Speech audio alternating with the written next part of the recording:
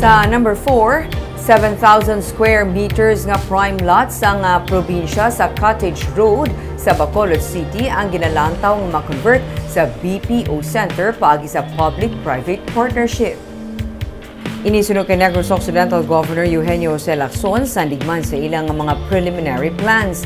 Sakop sa mga prime lot ang ginatindugan sang daan nga building sang Land Transportation Office nga karon nagsaylo na sa Manayaw-Sayaw sa Barangay Mansilingan. Ang ginatindugan sa talatapan sang Boy Scouts of the Philippines kag Philippine Veterans Bank. Suno kay Lacson na turnover na sang BSP sa ilang propiedad sang nagligad. Ang probinsya magahatag sang masayluhan sang BSP kasubong man sang Veterans Bank kag ini sa talatapan sakop man sang TLDC.